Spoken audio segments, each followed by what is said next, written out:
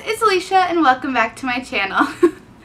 Today I'm going to be talking about a couple of more of my favorite covers. Today I'm going to be talking about 3 of my favorite historical fiction covers. Okay, I know I said that it was so hard for me to pick out covers before because I'm such a cover snob and I love the covers on my shelf. But do you know the amount of historical fiction books I have? You might say I'm a little bit obsessed. To dwindle it down to 3 of my favorites wasn't very nice of myself.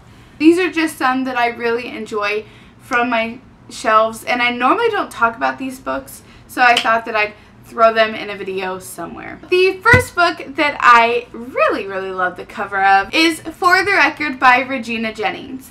I really enjoy lots of aspects about this book.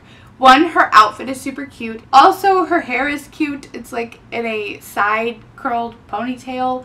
And she's got a journal and a wood pencil, and the face she's making in this book is just so stinking cute, and I love it. The next cover I'm going to talk about is The Mark of the King by Jocelyn Green. This is a beautiful cover. Her dress is gorgeous. That's the focal point of the cover.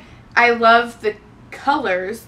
It just screams 1700s France, which is literally where it's based in the time period, which I think is so cool. From the font to the dress to the cover, all things, it is a absolutely beautiful cover. The last book that I'm going to talk about in this video is The Lady and the Lionheart by Joanne Bischoff. And hello, this book is about the circus. Hello. There's like a little red top. You know how it's like the big red top? Well, right now we got a little red top because it's about the circus. She has the lion tamer's hat, and she's got a fishtail braid, and it's just beautiful, and I love the colors. There's something about this that is just bright and really draws your eye. Another thing I really love about this cover is a lot of books have gorgeous backs as well, but they're not as detailed, whereas this book, it's literally a close-up of her fishtail braid. And if you know me, you know that I love braids and hair and anything that has to do with that. So to see a close-up of her fishtail braid, I just really loved the back cover of this book. Though it killed me to only pick 3. Again, these are not just my only favorites that I have of historical fiction, just a couple that I thought that I'd shared with you guys. They are some absolutely gorgeous pictures, and I truly love all 3 of these covers.